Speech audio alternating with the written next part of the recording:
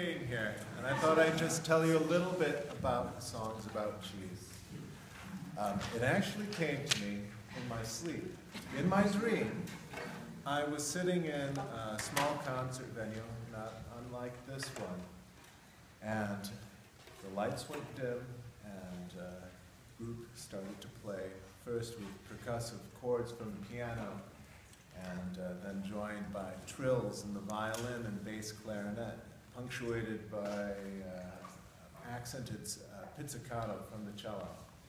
And then the vocalist sang, "Pierced with needles and left in a cave." I thought to myself, he's singing about Roquefort cheese. And as they played on, it occurred to me, that's my music. I wrote that. And I stood up. I looked around. I said, stop, stop. That's my music. I wrote that, and I'm not credited in the program.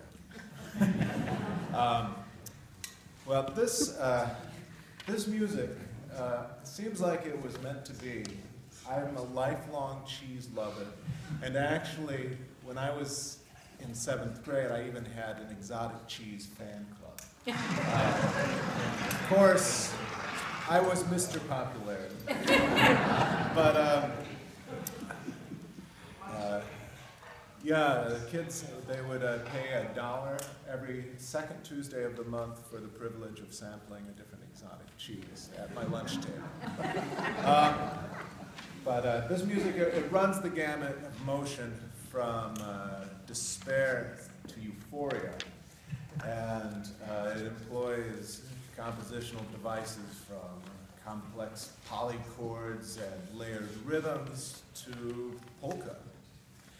And believe it or not, cheese is actually a very, very good vehicle for expression. And that being said, there are songs about cheese, so don't feel awkward about laughing. Thank you very much.